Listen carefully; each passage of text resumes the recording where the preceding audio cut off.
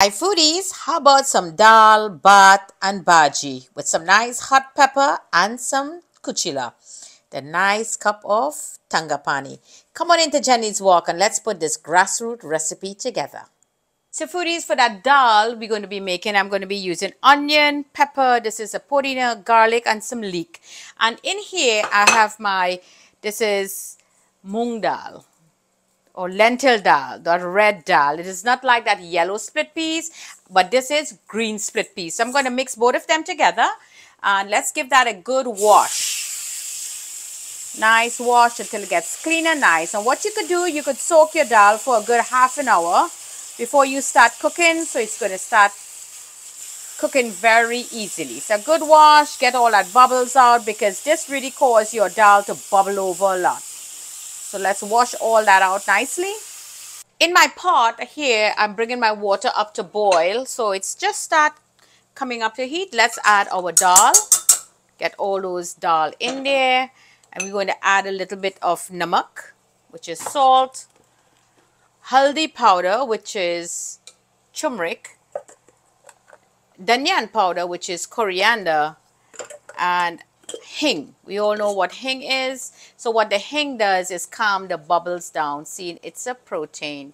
Let's add all the stuff in here and just forget about this dal. Leave it in low heat and let it just boil away and do its thing. So there you go, foodies, a beautiful boil as you can see. So you do not cover it. You leave a little peephole just like so, so you don't bubble over. Or another secret is you can leave a spoon across the pot just like so. So whatever bubble and comes up, it will not overflow. But I do not have that problem. Hence the reason how much times I wash and flush the dal out, all that bubble stuff was eliminated. So I just put my lid on halfway and let it do its thing. Okay, foodies, so let's take a look inside here now. So this is a dal gotni. So you're going to just gote it, as you would say, or give it a little swizzle like this. I didn't have to do much because this thing really melts away beautiful. Look at that. But I want this to be a little more creamy. So what we're going to do now, we're going to do a tadka, or as we all know it as chonke. So let's move this pot a little bit on the side. And in here is my tadka. So in there we have some cumin seed. Let's rest that right there. Raise that heat up. There you go. Or you could leave it on the flame itself right there and rest that there. And we're going to let this infuse. We're going to let that garlic and that cumin seed infuse in there and get a nice roast. And we're going to add it to our dal. So this looks beautiful, my dear foodies. So now in goes a little bit of hing for some flavors and our red chili pepper. That looks marvelous. So let me just bring this back to the burner. There you go. And here is some dry cumin. Seeds powdered over there, powdered cumin. And now slowly we're going to add it into our dal. And that is what we call chonke. You chonke your dal and you infuse it with those lovely flavors. So this is a little thin, as you can see. So I'm going to put some heat up and just cook this until it reaches the consistency that I like.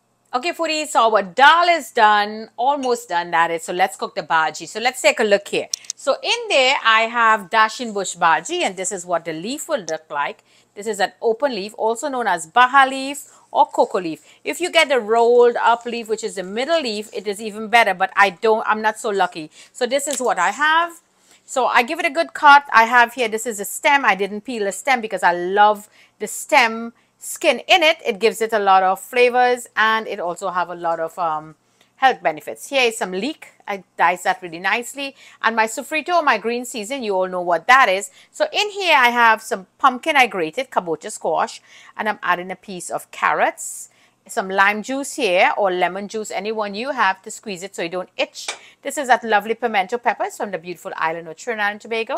Here's garlic, onions, and in here I have my riri peppers.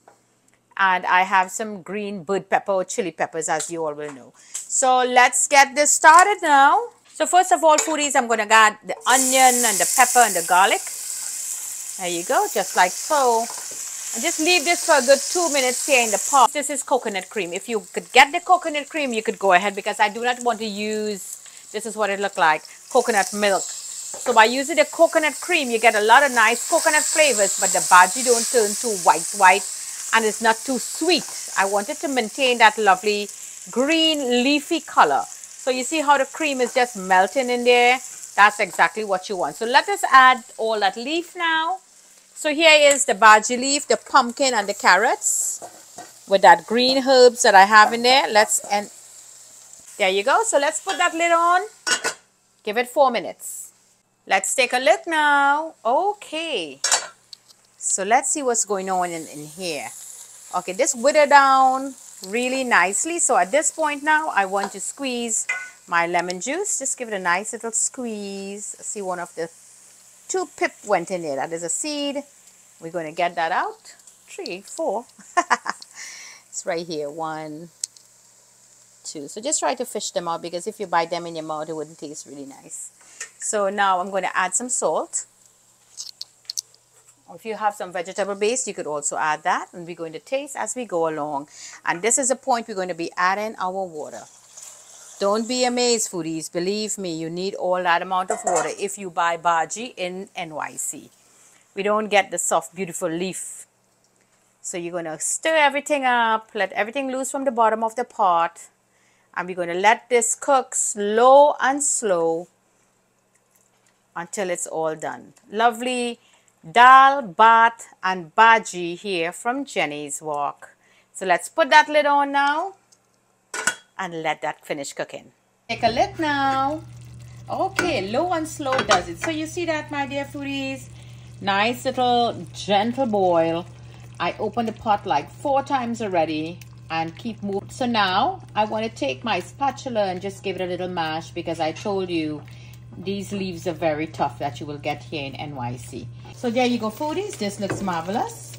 You see those little oil that we see in there, just a little bit there. That is from that the cream that we use. So now let's do a lovely plating with our dashing bush bhaji. So here is that lovely rice, and you could check on my page. You will see how to make this rice. It's a nice little hack how to get your rice with less starches in there. So tune into Jenny's Walk and take a good look at that video. And here is our dal that we made with that green split peas and also that chana dal or the lentil dal. There you go. I'm just going to add that in. Now you're going to make it a little runny, because when the dal gets cold, it's going to get very thick. And here is our bhaji. Yep. Dal, Bhaat and Bagie. How many of you remember this grassroots recipe? There you go. That looks perfect.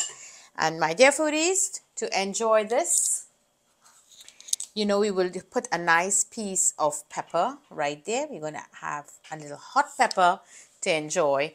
And I want to shout out to Alicia from Tobago. We have a nice little kuchila.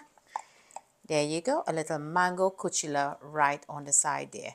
What a delightful dish to enjoy anytime. This, my granny would usually make this dish during the week for us to enjoy. And 8 bottle tangapani, which will be water, cold water. And you're going to enjoy a nice glass of cold water, or enamel cup here filled with cold water.